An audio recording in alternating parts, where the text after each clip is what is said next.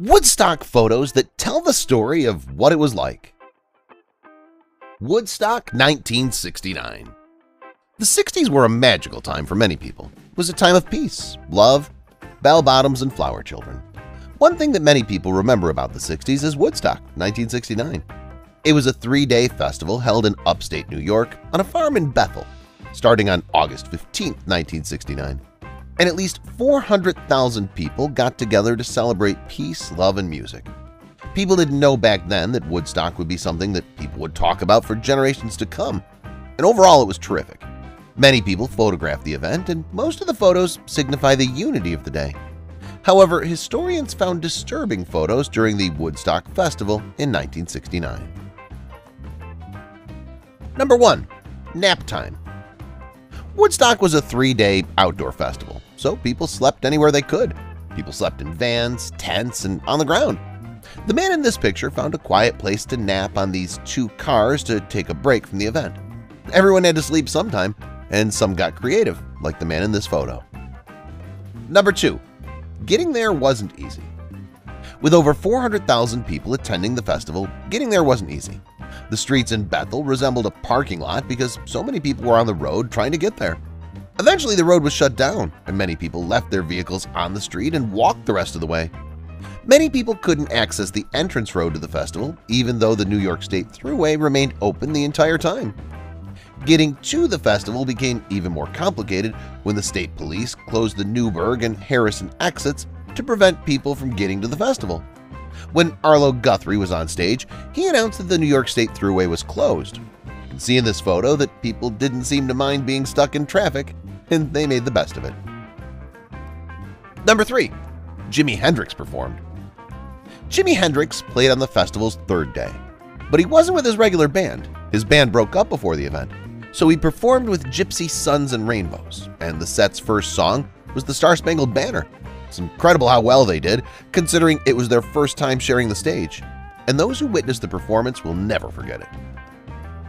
Number 4. Janis Joplin attended the festival. The legendary singer Janis Joplin performed on the 2nd day of the festival, and she was paid $7,500 to perform. Janis started the set with Piece of My Heart, her biggest hit, and she sang several other songs. Janis and her band were flown in by helicopter since the roads were blocked, and she told the band to pretend it was just a typical gig. When the performance ended, she stayed at the festival to enjoy it with everyone else. Number 5. John Sebastian wasn't scheduled to perform. John Sebastian founded the 60s band The Lovin' Spoonful, and they were inducted into the Rock and Roll Hall of Fame. John attended the festival as a guest, but when Woodstock's organizers saw him watching the show from the sidelines, they approached the singer and asked him to perform. John agreed and played 2 songs on the acoustic guitar and 3 unreleased tracks, and the audience went wild. Number 6. Bigger than they ever imagined. The Woodstock organizers expected around 50,000 people to attend the event. Initially, they wanted to hold the event in Woodstock, New York, hence the name, which was a summer artist colony and a favorite for many musicians. When the organizers realized the space wouldn't be large enough for the crowd they expected, they changed the location to Wallkill, New York. People in the community heard how many people would attend the festival and objected, so the organizers found a farmhouse in Bethel, New York. The organizers tried their best to prepare, but never expected 400,000 people to show up. Governor Rockefeller suggested sending the National Guard in for crowd control, and Sullivan County issued a state of emergency due to the size of the crowd. Number 7. Everyone was invited. When Woodstock's organizers planned the event, everyone was welcome to attend regardless of color, age, and gender. Some parents brought their children to the event, as you can see in this photo. This little girl seemed to be having the time of her life amid the chaos. Many pregnant women also attended the event, and sadly, some miscarried at Woodstock. Number 8. Sri Swami Satchidananda's speech. Sri was a well-known spiritual teacher in the 60s and gave a speech to kick off the event. He stood before a crowd of 400,000 people listening intently. He talked about energy and the power of music. He went on to say that musicians were superhuman beings and had the ability to control the universe with their music. When the festival started, Sri sat on a bedspread with microphones around him so he could lecture and teach the surrounding crowd. Number 9. It was the place to be. The 60s were known for tie-dye clothing, daisies, hippies, and peace. Woodstock's organizers wanted to bring people together and believed it would be the perfect place. Young people from all over gathered with their friends and partners to enjoy the music and come together in peace. The organizers tried to recreate the event in 1999, which ended in disaster. Obviously, the peace, love, and freedom of the 60s can never be recreated. Number 10. A shanty town. Several areas of the festival looked like a shanty town with campsites everywhere. Some brought their buses onto the festival grounds and used them to create a wall to divert their minds from the real world. People used the insides and the tops of abandoned buses to sleep and watch the show. They also used the tops of cars to get a good view of the bands on stage. Number 11.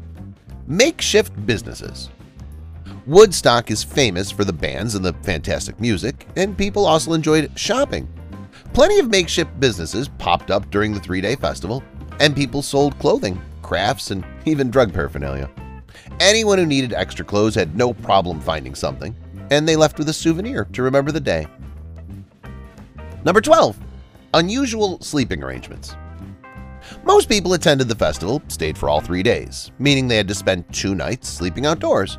Also, psychedelic drugs were abundant, and many people were looking for a place to chill out. There wasn't any room left on car hoods and the tops of buses, so this man decided to take a nap on his motorcycle. Unusual sleeping arrangements weren't uncommon at Woodstock, and it was really a sight to see.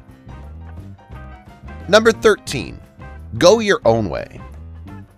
This is a photo of signs hung from trees at Woodstock. Attendees could follow Groovy Way, making you think about bell-bottoms, flowers, and groovy times. They could also take the Gentle Path Highway, and there were likely drugs down that path.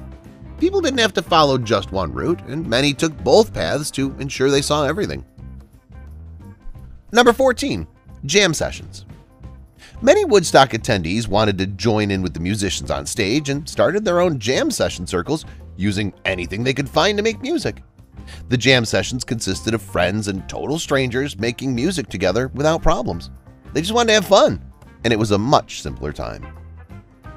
Number 15. The sound system. Bill Hanley was the sound engineer at Woodstock, and it was up to him to set up the speakers. He created speaker arrays on tall structures that he designed himself. Bill was told that he needed to make the music loud enough for 150,000 people to hear, and nobody expected over 400,000 to show up. Fortunately, Bill's sound system design was flawless, and the music was heard by everyone, even those in the back.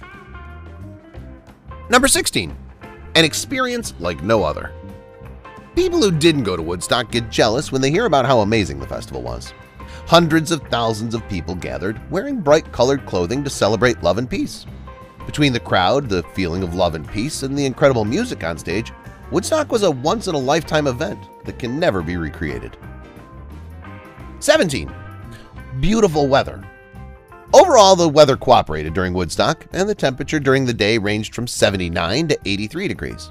The nights were cooler, and the temperature dropped to 55 to 65 degrees. It started to drizzle on the first night, and by 10 p.m. that night, it was pouring.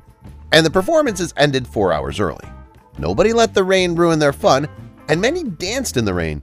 The festival and the fun continued when the sun came up the next day. Number 18. A day with the kids.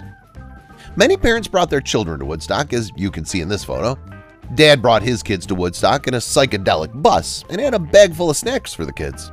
The children in this photo are around 60 years old today, and attending Woodstock is likely something neither child will ever forget.